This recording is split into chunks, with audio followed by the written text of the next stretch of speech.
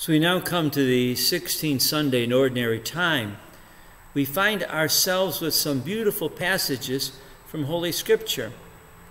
But Scripture passages that need, I think, a little clarification in order to really understand what they're trying to say. The Scripture passages are taken up with shepherds. The prophet Jeremiah begins with a very negative statement. Woe to the shepherds who mislead and scatter the flock of my pasture. Thus says the Lord, the God of Israel, against the shepherds who shepherd my people, you have scattered my sheep and driven them away. For Catholics, I would say, when we hear the word shepherd, we think immediately of Jesus. And then the secondary reference immediately is priests and bishops, especially bishops. Bishops who carry a crozier, which is just a very elaborate crook that would have been carried by a shepherd. It's decorated and it's useless in a sense for what a shepherd used it for, to hook the sheep, to get them in the pen, or to rescue them from falling down, or possibly to use that same crook as a staff to beat off those that were trying to take his flock. So the word shepherd in our Catholic minds is often restricted almost to religious leaders. But we have to understand that in the Scripture passages, that they're not talking about religious leaders primarily. They are talking about political leaders, leaders of people. They are speaking of the kings of Israel, their royalty, the advantages they took of the people. It's so sad. We see that again and again in the world. Leaders take advantage of their position. They don't work for the people, they work off of the people. They shear the flock to get something out of them rather than to provide the flock with something more. The horrible incident that took place in Haiti of an assassination, that's sad in itself.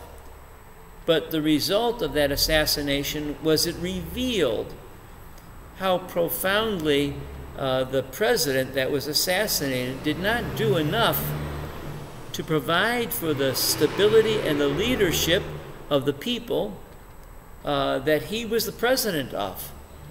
A parliament that doesn't exist, a Senate that has a small a number of senators left in it, a judiciary, they call judges who were not appointed and properly installed.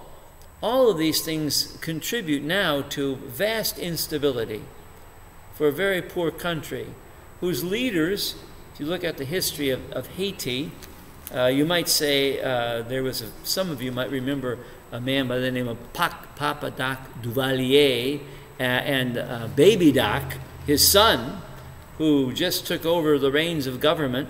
They certainly match these words of Jeremiah. Woe to the shepherds who mislead and scatter the flock, who scattered my sheep and driven them away, not cared for them. It's so obvious that many world leaders fall into that category. So the message is not just to religious leaders, but to all leaders in general.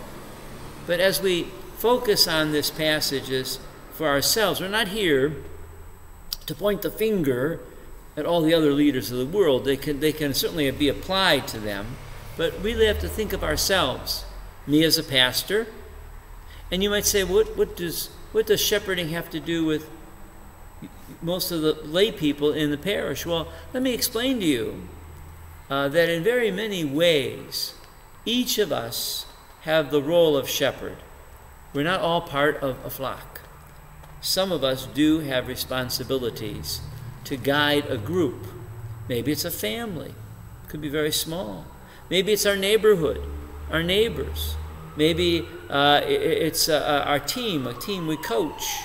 All of these things, you might say, we are, in a sense, shepherds too. Yes, we're also part of the flock of Jesus.